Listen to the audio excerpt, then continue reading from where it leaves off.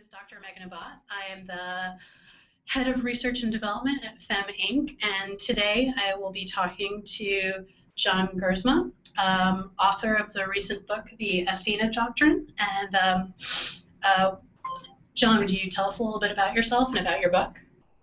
Hey Megan, how are you? I'm doing well. Yeah, so the origins of the book came out of a speech that I gave at an event that was hosted by Denise Morrison, and she's the CEO of Campbell's Soup. Mm-hmm. It's a women's empowerment networking event, and it occurred to me as I was sitting there as the only man in the room, and there was all this sort of positive energy around sort of collaboration and nurturing sort of long-term thinking. It got me thinking that I don't know if you could put 60 guys in that room together and get the same result. Mm-hmm. So it was just a little bit of a question that nagged at me as I also started to travel around the world and heard that people were talking a lot about, the rise of the social economy, the rise of the sharing economy, and that these ideals were sort of somewhat feminine in the traditional sense. So it just started to get me thinking a little bit about this idea, and that started off to get into our research, and sort of that was kind of how the book was born. Nice. So basically I know that there's been a bunch of research on how people have historically looked at leadership, and a lot of it seems to have to do with notions of power. And certainly, back in the 70s and 80s when they tried to look at the correspondence between gender stereotypes and leader stereotypes, you saw a much greater intersection between what we think of as masculine and what we think of as corresponding to a leader. How do you think that's been changing over time, and why? Yeah, and I guess the focus too, Megan, on this book is it's about sort of the celebration and the I think the anticipation that's going to come with including feminine skills and competencies that are inside all of us, men or women. That the challenge has been is that these ideals haven't really been celebrated in business or in politics in sort of the traditional sense. And what we saw when we did our interviews around the world is there was a lot of concern about sort of the state of the world, questions around fairness, around leadership, around transparency, around just the size of institutions. In that context, one of the things we saw when we did our research was that there was this rising sort of emphasis on a more feminine leader, man or woman. So to give you a couple of examples, we saw that expressiveness, which people saw as feminine, was the most highly correlated with leadership. So I think it's a little bit like a leader who's going to really put himself or herself out there and really connect to ordinary people and their points of view. We also saw a rise in long-term thinking and patience, which when we kind of unpacked it and talked to people, it was this whole idea of sort of leaders that are going to think past politics and expediency and really dig into long-term challenges and problems. So there are a whole host of really interesting traits that were far more correlated with the ideal modern leader, things like selflessness, empathy, collaboration, sharing credit, flexibility, and most people around the world saw those as more feminine. Now, there are still some masculine ideals that were really important. They saw resiliency, sort of strength, determination.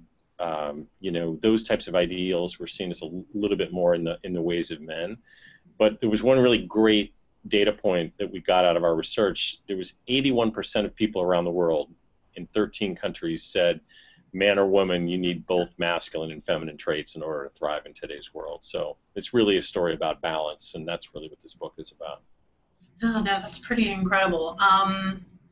So there's this sort of, I feel like there's a bit of a disconnect between what makes a good leader and what people see of as, like, what people think of as the stereotypical leader, and that I think has to do with some of what at least I saw as your book is saying is that there's been this evolution, this change over time. And how long do you think it'll take for what we project as what's sort of the ideal leader to match what we think of as what makes sort of a typical leader? Yeah, and one of the things we're doing right now are sort of a lot of workshops using the insights from the data, but as well as the 100 innovators that we met all around the world. We basically spent 3 years talking to some of the most amazing leaders, whether they were doing NGOs or working, as diplomats even leaders of Fortune 500 companies. But I think the key thing here is that this is really, Megan, an emergent form of leadership. It's not necessarily widespread, and a lot of the really interesting women and men that we met were sort of, innovating by really bringing their feminine competencies into fold. And so, I'll give you an example. There was a guy we met in Berlin named Dr. Ayad Madish, Mm-hmm. and he is got a PhD in virology, and he's really, really smart, but he told me that he kept getting stuck in his experiments. And when he went around to his colleagues at Harvard for help, they kind of said to him, "Boy, you look a little foolish, by admitting these types of things. You look a little silly." And he realized that, there needed to be a format that was more open and collaborative. So he started ResearchGate, and he now has 2 million scientists from 200 different countries that are basically collaborating on 800,000 different research projects. So here's an example of a guy being vulnerable and being honest. And that was really the type of people we met, these very innovative people who were just being human. They were bringing human sides into their thinking. That's really cool, right? Because the way you're sort of telling the story is that the first sort of impression was just like, you shouldn't be doing that. But then he went and created something new, and on some level that's kind of a greater, I guess that's what you mean by an emergent form of leadership. It's not typical yet, but it's something that seems to be increasingly important. So how do you think that this, you were mentioning the sort of more social world, how do you think that technology and the way technology has changed the way we do business, the way we do science, how do you think that plays into the greater importance of these traditionally feminine characteristics? I think it's just, hugely important. We saw very innovative entrepreneurs using social to drive new business models. We met, Emily Bolton from Social Finance in the UK, and they're designing social impact bonds using a whole host of sort of community building to sort of help drive, social good through sort of private investor work. We also spent time in Israel with Yadin Kaufman, and he's one of the co-founders of Veritas Ventures, and he's designed a very innovative program, a joint cooperation between Israelis and Palestinians for young tech startups to build them up into Ramallah. And so, I just think you're seeing lots of interesting collaboration. We saw it in a bunch of different interesting business models where sort of not only collaboration but transparency come into fold. We were in Stockholm, and one of the stories that was one of my favorites in the book were the founders of Bambuser, who have live video that basically gets broadcast straight onto your social web. And they thought they were designing sort of an innovative platform that was about entertainment. But what they found out is that all these little videos were basically being used to document, the Arab Spring, for example, in Tahrir Square. And these guys were shut down before Twitter was in Egypt. So, that power of technology is now creating just incredible transparency and sort of the instant community. That is a key thing that leaders have got to think about as they start to manage. They can't manage in a command and control sort of opaque way. Yeah, that's amazing. And I like that a lot, like your examples of people who are demonstrating these quote unquote feminine qualities. It seems like they're almost equally likely to be men or women. Yeah, and they're common sense things, but I think what's making them so novel is that they're not sort of leading by following existing paradigms. Dr. Madish, he took on science because he said it's too egotistical. The guys from Bambuser sort of, they admitted that they sort of stumbled into it, but they realized that their business model was really about sort of openness and transparency for people. And so, I think these are the realities that any leader is facing today. And, the most innovative people we saw sort of around the world realized that sort of the world is tilting in a way that really favors these traditional, what have been referred to as traditional feminine cores and skills, competencies rather, and it's a great time to use them. So what I try to do is I try to kind of think about advocacy for women and girls in a slightly different context by really encouraging men to understand and believe that these are forms of innovation, right? Yeah. They're forms of competitive advantage. And so by sort of getting into this discussion, hopefully we can bridge gender divides and get everybody to see the powerful role that these values play. Yeah, it's sort of interesting. 2 weeks ago, the people that we had on included Gloria Felt, and she was looking at this from another angle, which is that one of the reasons that a lot of women are not attracted to positions of power are because of the way they see leadership as being a more command and control sort of thing, as opposed to being more collaborative and being more about working towards a goal. And it seems as though it's sort of complementary to your approach, where thinking about leadership, not just what women might be interested in or men might be interested in, but in terms of what's effective, is more along the lines of things that are collaborative and working towards a goal. Yeah, and it's interesting. In our data, we asked people in 13 countries, and the two human skills or traits that were least correlated with modern leadership in the eyes of the public were ego and aggressiveness. Wow. So we thought that was really interesting, and so when we went and talked to these leaders around the world, it wasn't like they were all like soft skills. This wasn't just about collaboration and everyone hanging out and having a good time. I mean, these people were actually up against really systemic challenges, really big obstacles, but they were just sort of tapping into they had the courage of their convictions and their humanity to sort of tap in to solving a problem in a new way. I mean, we were in Kenya, which is an economy in dramatic transition.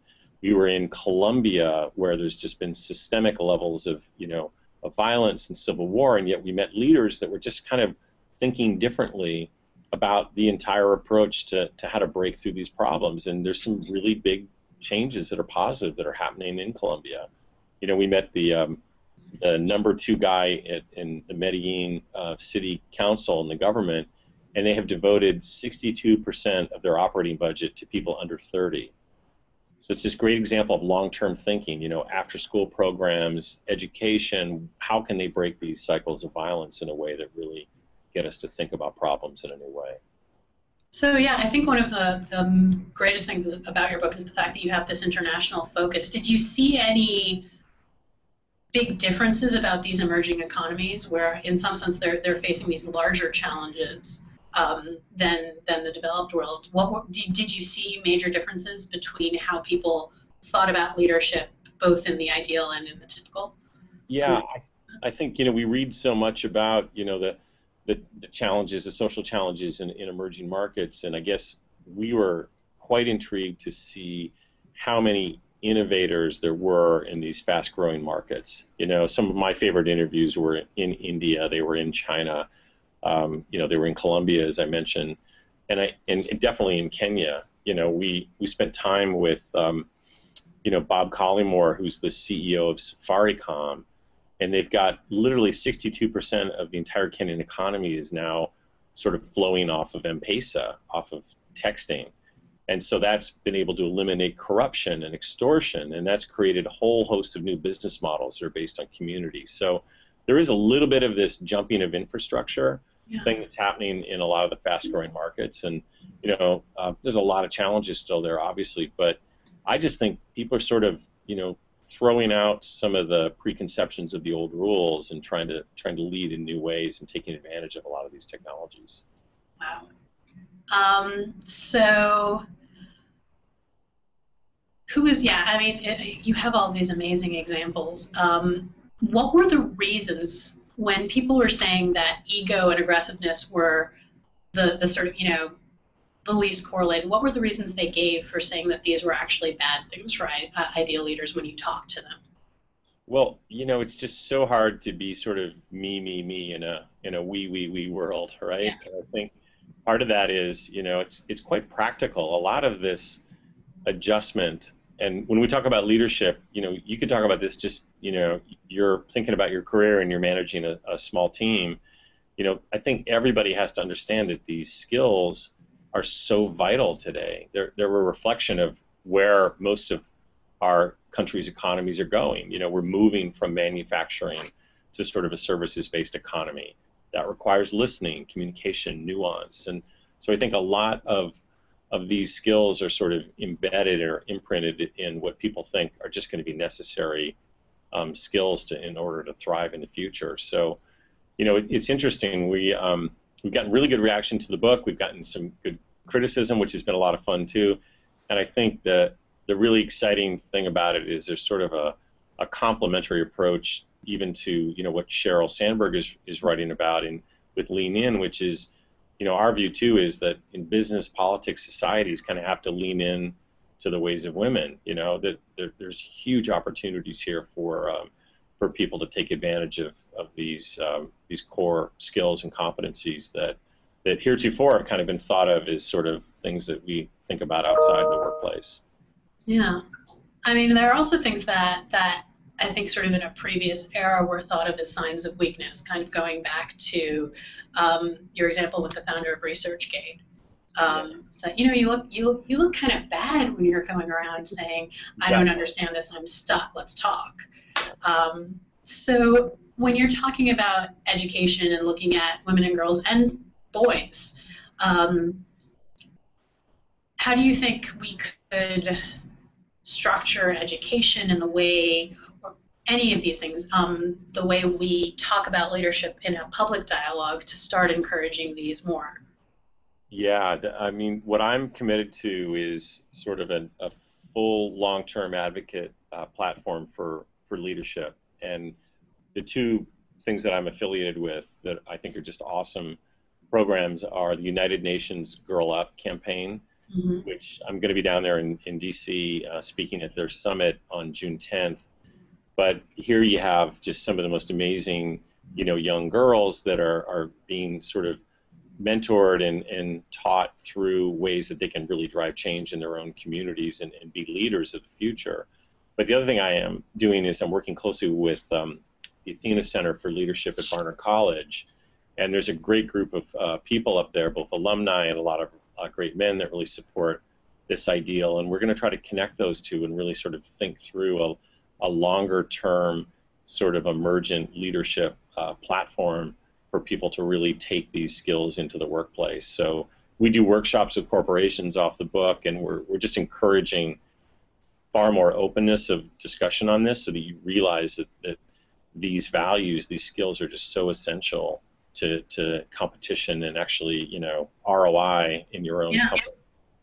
No, I think there have been a number of studies that have shown that when you have more women on boards, when you have more women involved in governments, you have better outcomes. And what's sort of interesting about your study is now it's not just a correlation of number of women to outcomes. It's a why. It's a why do you see this as Yeah, no, absolutely. And I also think that it's been interesting. Some of the best reactions I've gotten to the book have been from men, particularly young men, that have come up to me after a talk or something and said, wow, I feel like I can kind of be myself at work. I should actually put my personality out there more because I feel like I have to conform to the culture of the office or something. And that was really the theme we saw around the world. These leaders, they were just being human. Dr. Madish was being vulnerable. In the case of some of the other people we met, we got the chance to spend time with President of Israel, Shimon Peres, and he had this great quote. He had just come back from spending time with Sheryl Sandberg and Mark Zuckerberg in California, and he was all excited about Facebook, and he thought about the implications for world political leaders.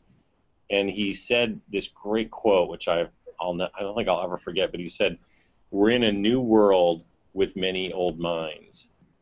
Yeah. And the challenge of a leader is to adapt yourself. And that, that he's thinking about that at age 89, I think is a quite remarkable lesson for all of us, in the fact that we've all got to be students and we've all got to think through the sort of changing nature of what's just happening around us. So it's by no means, the Athena Doctrine isn't a mainstream concept in corporations, but I do think it's the start of what could be really positive in the future. Yeah. So, since we're coming to the end, I was just wondering, how did you end up at that meeting that started this whole journey? Oh yeah, right. So, oh, the meeting with Denise Morrison, or Yeah. yeah, she invited me, and I had written a previous book on post-crisis consumerism, and Hmm. it's called Spend Shift, and she invited me to come and talk at her forum, and I just thought, wow, there's something here. I've been married for 20 years, but I feel like I know a little bit about how to think like women, but I far don't know enough. That's clear. Well, I mean, I think that part of what you've been saying is that um, it's not as though these are the exclusive domain of women, and in some sense, I mean, I have a very young son, so How old is he?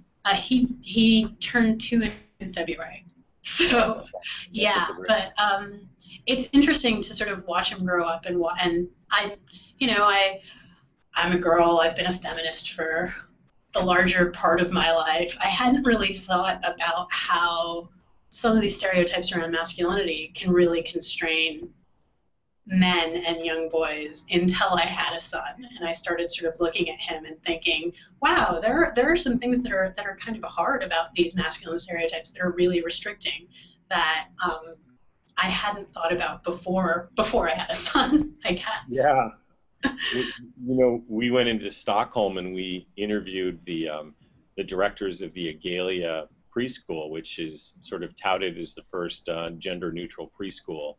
And their whole idea was just in those early formative years when kids are so creative and so curious to just not put a box around them, so they try to just do everything around letting everybody do, anything they want to do in the context of not putting sort of constraints on well, boys are supposed to act like this and girls are supposed to act like this. And there's an awesome TED talk by Sir Ken Robinson on this concept of creativity, and that's really what they were trying to do at this preschool, is just make sure that these kids are keeping their minds as open and as expansive as possible. Right. Yeah, and I think that's actually something that's useful for us all, so that we can get to these feminine and the positive masculine traits that you talked about, like resilience and honestly just a lot of things about having sort of faith in yourself, which I think we encourage more in men than women culturally, but are still super important. I think, yeah, getting rid of these boxes and allowing all of us to tap into these important qualities is super, super important for any economy, but certainly the evolving, interconnected, transparent economy that we're moving into. That's absolutely correct.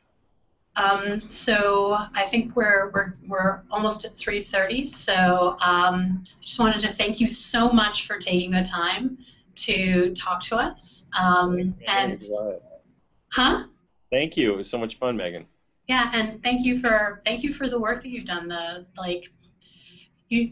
Everyone should actually go and find this book. It's amazing, and they've collected this extensive, comprehensive data set that, as a scientist, I kind of drool a little over. But Yeah. anyway, Go. We've posted all the data on the website on athenadoctrine.com. And the other thing I just say is that all proceeds of the book go to support the Girl Up campaign. So if you check out www.girlup.org, it's just an awesome program. thank you, John. Thank you, Megan.